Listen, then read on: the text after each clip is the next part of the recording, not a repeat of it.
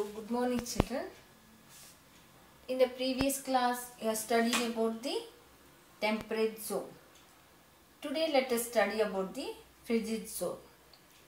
The climate in the frigid zone. Frigid means very cold. Here, torrid, temperate and frigid zone. We have three zones. In torrid zone, we have it is very hot.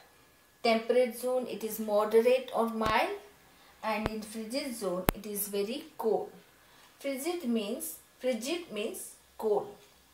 Winter, we have the winter and summer season. Winter and summer season in the frigid zone. Winter lasts for 8 to 9 months and summer lasts for 3 to 4 months. Here it's because it is very cold, this zone is, so winter lasts for 8 to 9 months and summer lasts for 3 to 4 months.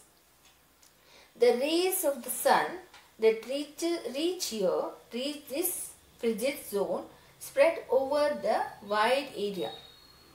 The rays of the sun that reaches here spread over a wide area.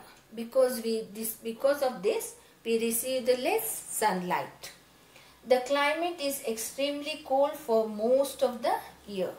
It is very cold for most of the year. This is the frigid zone, children. Here, this is the north frigid zone and this is the south frigid zone. This is north frigid zone and this is the south frigid zone. Now frigid, it is a very cold. Frigid means cold. We have winter and summer season here. Winter lasts for 8 to 9 months and summer lasts for 3 to 4 months. The rays of the sun that reach this zone spread over a wide area, so we receive very less sunlight.